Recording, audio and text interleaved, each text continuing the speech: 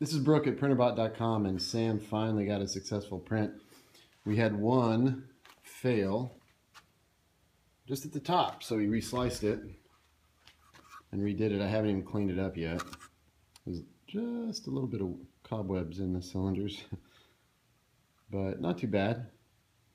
Such a long print. I think it was 26 hours, 30 minutes. He had a lift going in the Z. I don't know if I'd do that again. It's pretty thin walls. I might thicken those up. But, oh, and I turned up the flow on the top because it was kind of lacking. But anyway, pretty fun. I can't wait to perfect this model and get it all put together. And with Sam's help, maybe we'll be able to have one to take to shows.